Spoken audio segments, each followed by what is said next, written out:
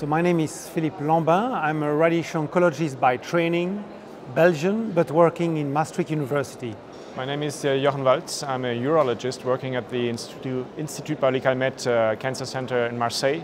So the key message is that there are quantitative data in medical images. At the moment, medical images are most considered as pictures, like family pictures, and they evaluate subjectively. When you look at radiology reports, there are very few numbers in it. There were usually no confidence interval.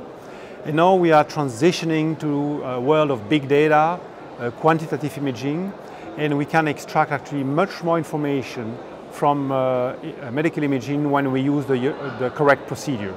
I think we have some pertinent questions in the management of prostate cancer currently. The first one being diagnosis. Diagnose the disease at the very beginning, then characterize the disease to know if it is advanced disease, aggressive disease, metastatic disease.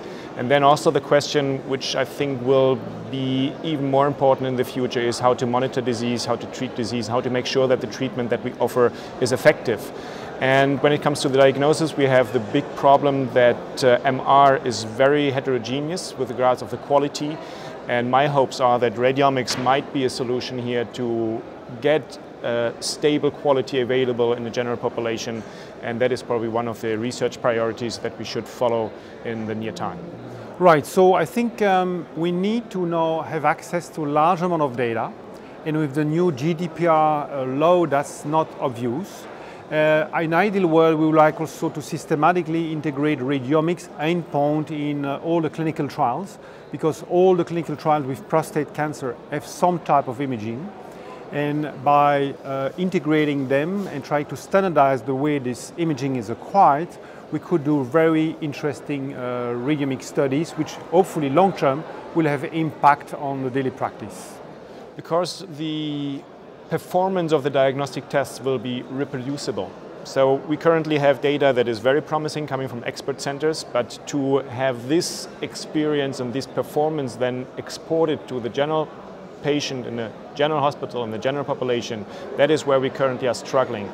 And if we get something objective in there, something that is automized, where it's not dependent on the expertise of a certain radiologist or the expertise of a certain center, then I think we definitely improve the care of an entire population or Europe or whatever you want to put the scale on.